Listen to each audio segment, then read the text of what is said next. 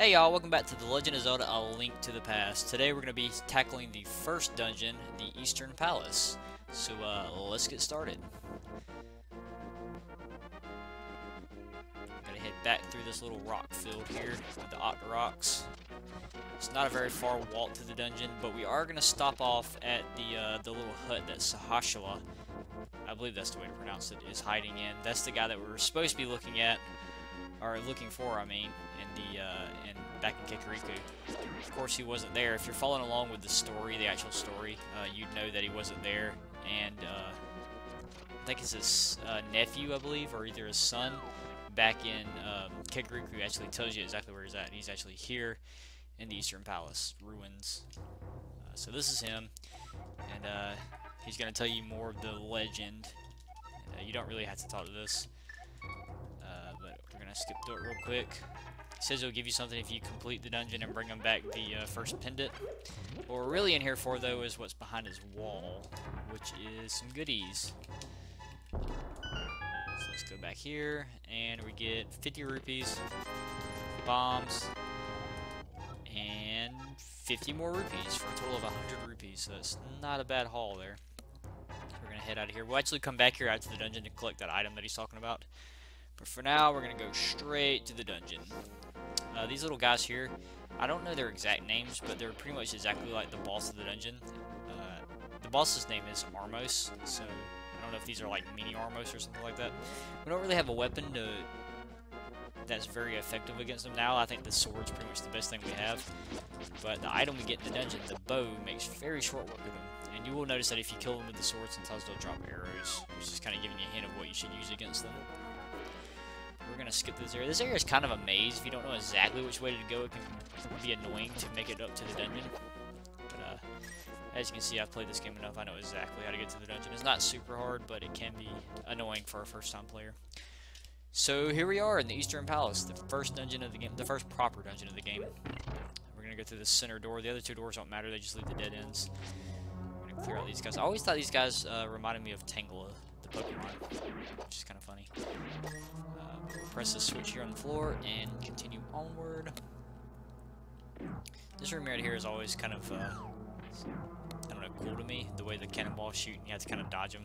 It always felt like something like out of Indiana Jones. So we'll run past that. We're going to go over here to the left. There's another chest that we're going to grab real quick. And there we go. 100 more rupees. If you're maxed out at 999 at this point, you might not want to open that chest, because if you do, you basically waste the rupees. You'll collect the item, but of course your rupee counter won't go up because you're already at max. So if you're at max rupees, you might want to save that for later. Although there's only really one big purchase we have to make in the game, and after that, rupees are more or less useless. Let's head over here. You don't have to go this way if you don't want to collect everything in the dungeon. We're just going over here to grab the map. These little skeletons are easiest to kill with a spin attack, and that's because if you slice at them normally, they'll actually try to jump out of the way, which can be super annoying like this.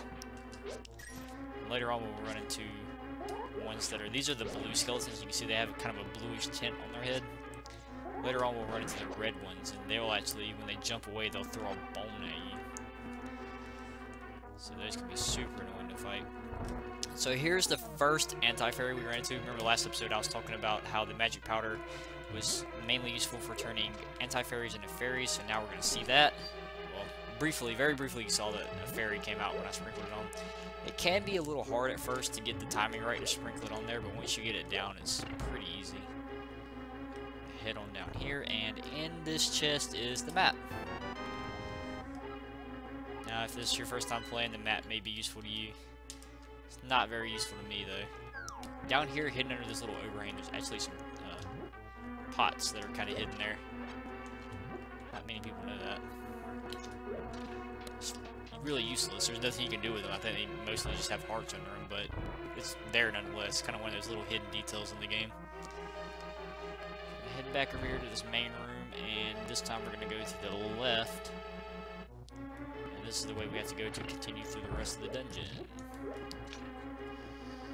Alright, so we got more of these skeletons. Yeah. There we go. These guys drop bombs, but I don't know if bombs really do that well against them. I don't think they would, because it'd be really hard to get them to walk into them. I say as it immediately works the first time I try it. So I guess they are pretty effective against them. It's just your timing has to be good. I prefer to use pots because they're instant kills and you don't have to wait around for it to go off. Yeah, there we go. And one more. There we are. And continue onward. Here is the compass. And as you can see, now we know where the boss is. Some Zelda games, the compass shows you where chests are. This one, it just shows you where the location of the boss is, so it's not as useful as other games. These little things on the wall always reminded me of Kakuna, the Pokemon. I don't know what they're supposed to be exactly, but it just looks like a Kakuna to me. Like just a green Kakuna with orange eyes. Alright, this is a little telepathic tile thing. You can talk to Sahashala. God, I can never pronounce his name. It's such a difficult one to pronounce. But anyway, it'll let you talk to him. It'll give you a hint as to what you're supposed to do or something. I don't know. It's been so long since I've bothered with it, I don't really know what it says anymore. But these one-eyed monsters are supposed to be killed with the bow, but we don't have the bow yet. So what we can do in the meantime is actually kill them with pots, which is decently effective. There's another one on the other side. I'll go ahead and take him out as well, just for the fun of it. So here's the big chest. This is what the dungeon items are in this game. And since we don't have the big key yet, if we try to open it, he's just going to say, yeah, it's locked. So we got to find the key, and that's actually what we're about to go do now. Let's go kill this guy real quick, just for the fun of it. There we go. 5 more arrows that we cannot use yet. So now, as you notice, we're actually below one of the rooms we went to earlier. The room right before the map room. So we're actually going to take these anti-fairies out. And there you can see they do turn into fairies. There's more TLoZ down there. I'm going to head over here, and there's a bunch of skeletons in here, but the only thing we're after is the key that's in this pot. So we're actually just going to leave the rest of those and just get out of here. Take out these TLoZ real quick. There we go. And go through here. So now we're back in the third room of the dungeon, the Indiana Jones room, as I referred to it as earlier, I guess. We're actually just walking through over to this room, and this is where we're going to get the big key. First, we have to take out all of these enemies that are in here. You see those anti-fairies that are covering that pot. That pot has a switch that actually makes the chest appear up there. But to do that, we have to take out all the enemies. So, go ahead and get that done. I'm actually going to grab one of these pots so I can kill that one-eyed monster thing. I don't know what they're actually called. I'm sure they have an official name, I just don't know what it is. And now... Oh, wait, I missed an enemy somewhere. Oh, there it is. Okay. And now the anti-fairies are going to go nuts, and we can actually get to the chest. Ooh. If we can not get hit by them. And there we go, the big key. So now we're going to head back to that big room we were in with the chest in the center. And we're going to finally grab the bow. We're loaded up with arrows, so we should be ready to use it. So the game actually kind of just loops you back around, which is actually kind of handy. Oh yeah, okay. Open this chest. Something special happens when you open this chest. A bunch of skeletons are come down, and well, I just let you see what's going to happen. You can actually make these guys collapse too if you shoot them. And then the skulls come off, and they chase you around. Ah! They do eventually go away though, so it's no big deal. Alright, so now that we have the big key, we can actually go through this door up here that we couldn't get through earlier. But before we do that, we're going to hop down this pot. And down here is a secret room with fairies in it. There's only 2 fairies because that's the maximum amount of bottles you could actually have at this point. So I had to use one in the last episode, so I'm going to go ahead and grab a fairy here. Collect the other one and warp back out. Alright, there we go. Now we're on to the second half of the dungeon. Not a whole lot of problem solving in this, it's more just like get through the rooms and get to the end. Let's wake this guy up. Wake this guy up. Oh, I missed. Let's get some light going so you guys can actually see what's going on a little better. Alright, now I'll kill this guy. Wake up. Alright, got the key. Oh, I meant to pull out my lantern there. Kill the Tangela. Over here is actually a room with anti-fairies and rupees in it. I'm not gonna bother killing these anti-fairies.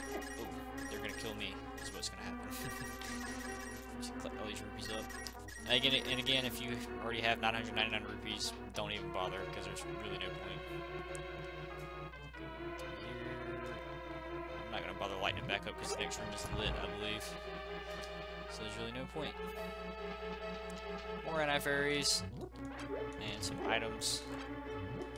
And this one has a switch that we need to hit to go through the next room. Okay, so this one's supposed to be kind of like, I don't know, a guessing game. There's switches under each of these guys, but the top left is the one that we want. Oh, I'm sorry, I was thinking about the next room. The top left is the switch in the next room. It's the bottom left. Or the bottom left. I don't know why I was saying left. Alright. So it's the top left switch in this room. The cannonball room.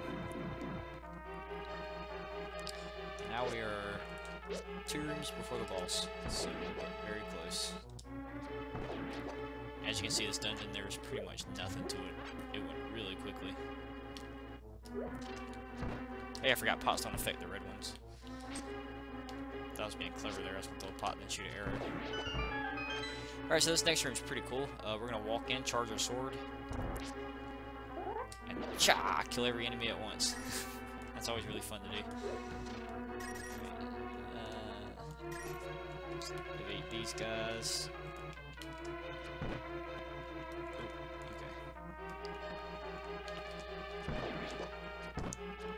There we go. And now we're just gonna click all this stuff up. We're actually full, so I'm gonna skip the other ones. And here we are, the boss, Armos. So what you're gonna want to do is just kind of stand right here in this spot and just shoot arrows like crazy. And that's pretty much all there is to the boss. It's super easy.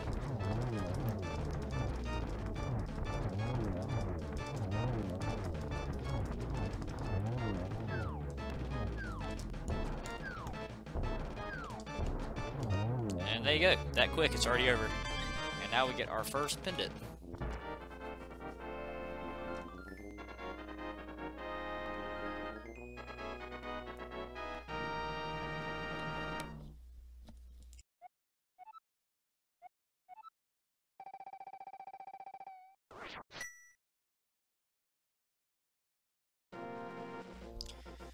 Alright, so now that we're done with the dungeon, we're going to actually head back over to Sahashilo's hut real quick and get that item that he was talking about.